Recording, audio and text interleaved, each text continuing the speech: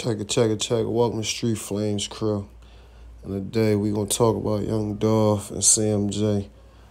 This is not your average conversation. Listen, check it. Young Dolph was always outnumbered. When you look at it, everybody was against him. We all know that. From day one, he wasn't from there. Got his little money, got some real money, got some big money, and started popping it. Because when he ain't have it, motherfuckers was talking shit about him. Shit, we all go through that shit at times. We really do. We all go through it at times, but this was a different type of hatred. This was selective politicking. That's what you call that. They wanted him out the way. Like, they wanted him out the way. Just look at how everybody moving. Look at the way. I'm talking on the other side. Look at the way Black Youngster moving. Look at the way Gotti moving. Money Bag Yo. They popping they shit now. They talking real money. You got Yo Gotti.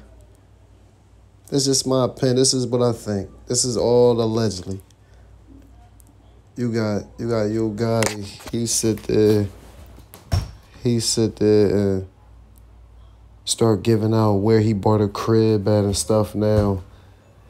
Where he bought a crib at in Atlanta, allegedly. Then you got Black Youngster shoot him in his face. His new song's called Paparazzi. Black Youngster, Yo Gotti, and ESTG. Shout out to all of them. Rest in peace, Dolph. But what I'm saying is, the way them niggas talking, it just don't make no motherfucking sense at all. And it's like, they talking reckless. They talking for real. And it's like, they let niggas know they not playing no games and they stand on business or whatever the situation may be. But just the way Black Youngster talking, like Black Youngster, he put you in a hideout. He put Black Youngster in a hideout. Young Dolph single-handedly put Black Youngster in a hideout. And that's no cap. He put him in a hideout. He was in a hideout for like 2 years. I know he lost his brother and all that. But, you know, rest in peace to all the people that lost their lives due to this gang violence, due to this street violence, due to whatever it may be, you know. Not trying to incriminate nobody in no way, shape, fit, or fashion or form. But I'm just saying what's on my mind. The way I listen to these songs and the way I was listening to the songs that Dolph produced, he said that and he put out, even Key Glock popping this shit. He just had a lot of snakes around him, man. And the way he died, it just showed you that everybody was a snake. Everybody was a snake. And it just don't make no sense.